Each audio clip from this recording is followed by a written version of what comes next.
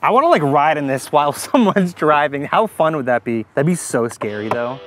Hey all you people, what's going on? Welcome back to the channel. Today we are in the Florida Keys with the Porsche Boxster 981, also known as the Porsche Cayman without a roof. I am super fortunate to be able to check off one of my bucket list check boxes and drive a convertible down the overseas highway in the Florida Keys. This is it's like my dream come true right here. And there is no better car to do it in than something like this. And in this video, I'm gonna explain why I think that this is the ideal rental car for vacation in Florida. I'll tell you my initial impressions of the vehicle, as well as the specs, how it performs and handles, and then we'll do a 0 to 60 time, and if we have the room, I'll do a quarter-mile time. And if not, we're just gonna enjoy the Florida Keys. It's almost golden hour, so you know what that means. What does it mean? We got gold for 1 hour. Let's do it.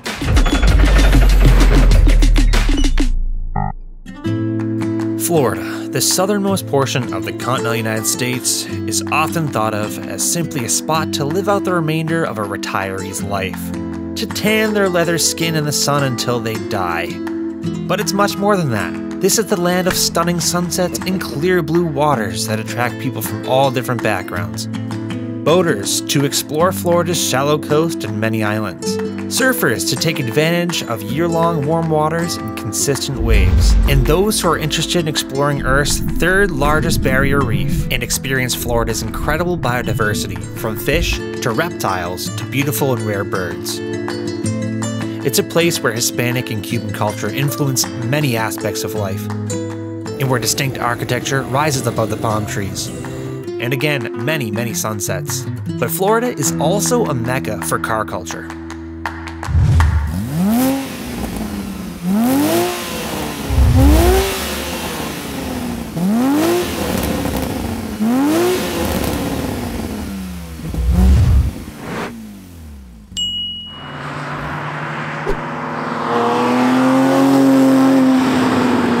So, initial driving impressions. I'm coming from a 2014 GTI, so same year, also same car company, VW. This is low to the ground. That sounds awesome. This car loves it, over 5,500 RPM. Lovely interior, it feels very comfortable. You feel in the car here, you feel connected with it. The clutch, surprisingly heavy actually. Everything just seems so crisp and very tight when you're driving this, especially the gearbox. All right, give this a listen, ready?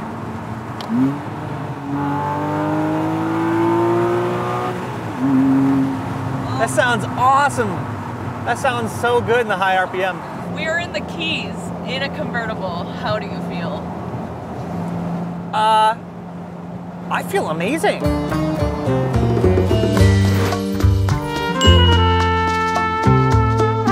This Porsche Boxster 981 has a 2.7 liter flat six engine located behind the rear seats and just in front of the rear axle. And the owner of this cut off the cats and put an aftermarket exhaust system on there, so it sounds like a true sports car. Although it's not the most powerful variant of the Porsche Boxster, that would be the Porsche Boxster S or the GTS, this is still plenty. It's also little enough power to keep you out of serious trouble while you're on vacation. The 981 goes until 2013 to 2016. And 2016 was the last year for this 2.7 liter naturally aspirated flat six engine. After that, it went to a 2 liter turbocharged engine, which made more power and got better fuel economy. But this engine sounds so exotic when you rev it out. Just listen to this.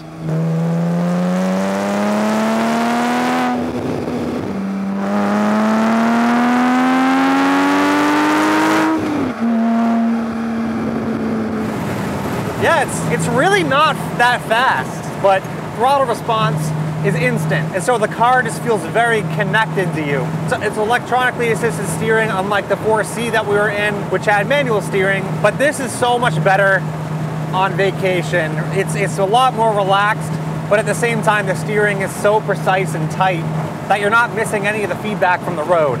It has a 6-speed manual transmission, which is hard to find in rental cars. It is a little odd though having the shifter this high up. And you really get to just downshift this engine, rev it out. That's why the gearing is so short in this car, because it's relatively low on torque. If you want that power, you really have to rev out this engine and make the car work for it.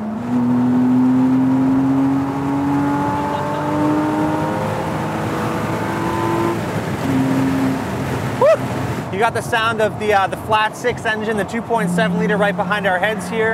And what else is nice about the flat six behind our heads is that the car has such an even weight distribution between front and rear that it handles on a dime.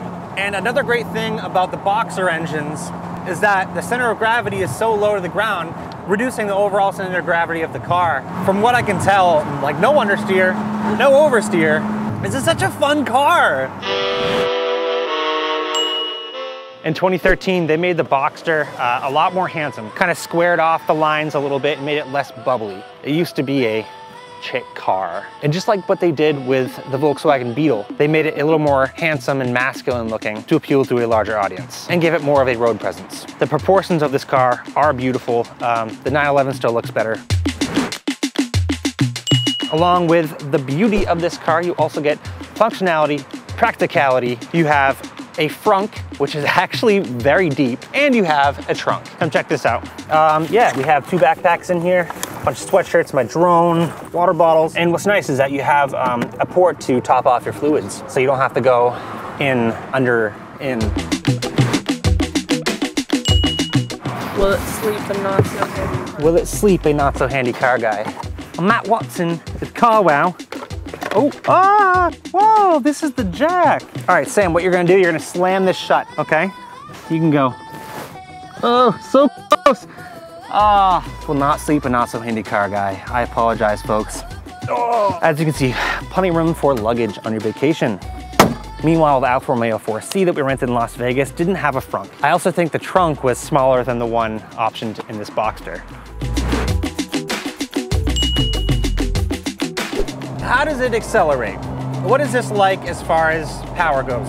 Well, it's not really meant for straight line acceleration. This is meant to be fun and nimble around tight turns. All right, 0 to 60 time. It's getting a little dark. I am not great at shifting, so we'll see how this goes. Traction control off, sport mode on. Okay, ready? Mm-hmm. Oh God.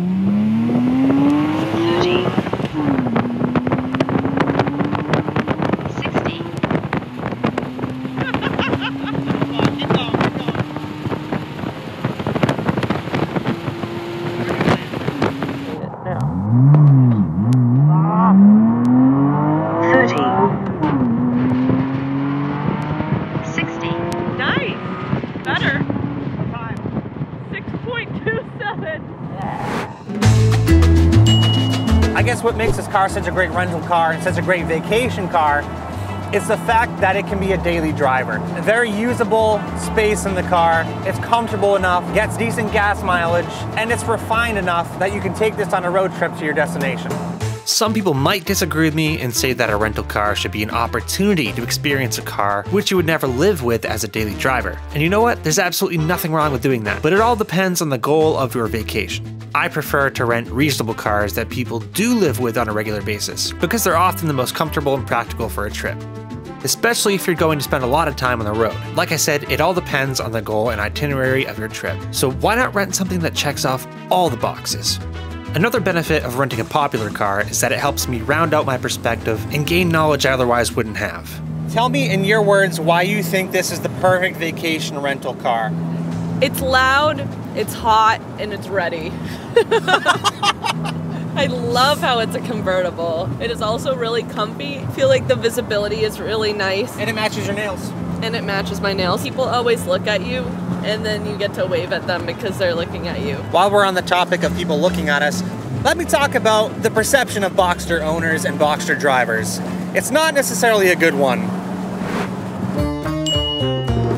This is the poor man's Porsche. Poor person's Porsche. And even though they're still slightly expensive, people know that. People are like, oh, it's just a Boxster. Psh, they couldn't afford a 911. And that's sad. That's sad because these cars are so good. Free the Boxster 2021. Another negative thing is that people look at convertibles as non-enthusiast cars. I don't like that, personally. That's weird. Yeah, because traditionally, coupes with the hardtops have a more rigid body. They're known for, performing better on a track. But This chassis is 40% more rigid than the previous Boxster. Before, yeah, they used to flex, but nowadays, there's almost no difference between a coupe, a hardtop, and a convertible. The Cayman and the Boxster. I say, let's try and break these Boxster stereotypes. I personally like the fact that this is speed yellow, that's what Porsche calls it. But a lot of people are gonna look at us and say, oh, they're tourists. You know what? I don't even care. I don't even care. Oh, and the fact there's a big camera mounted to the windshield. But you know, other than that. That's why we're getting looks. Yeah, I think so. So yeah, this might be a touristy car, but I think the most touristy car would have to be the Polaris Slingshot. Yes. I am so sorry, Chris Young from Driven by Boost. I mean, they look really fun to drive, but I would never rent one just because they look like you're driving a boombox. Also, if you really like this car, I suggest checking out Driven by Boost. He has a Porsche Cayman that he's been modifying. So it's really fun to check out his videos and see the progress on that car. Heck yeah, go see Driven by Boost. For a long time too, the Boxster was known as a chick car, which I hate that. I think that men should be able to drive whatever car they want without being labeled as like a feminine man. That's so dumb. But like I said, we got a couple things going for us. The fact that it has an exhaust and the fact that it's a stick. Yeah, so just to recap of the good things so far. It looks great. It sounds great. It handles great. It's a stick. It's relatively comfortable. Plenty of cargo room for medium-sized bags and men who need to hit the gym. It's got somewhat of a cool factor. It's relatively affordable to rent for an exotic car, starting at around $130 a day. And it's a two-seater, so if you have grandchildren or something, you have an excuse to not take them with you.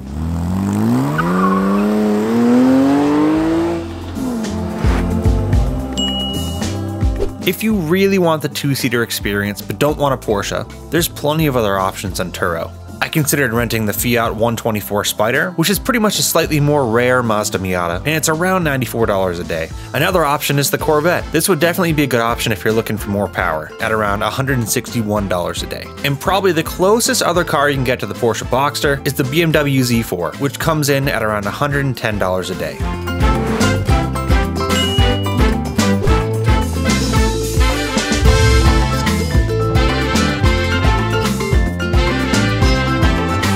Ah, this is amazing, Sam. Ah, beautiful color. 7 Mile Bridge in the convertible. Woo!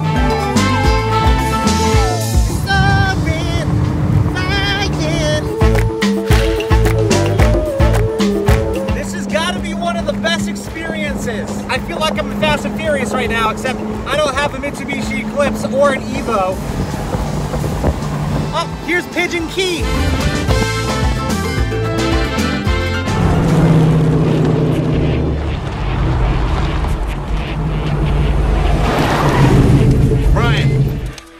Brian, hello, you there?